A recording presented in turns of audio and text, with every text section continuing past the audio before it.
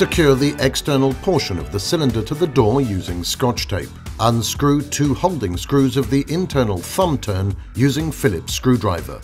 Ensure the external cylinder tail is at the right length.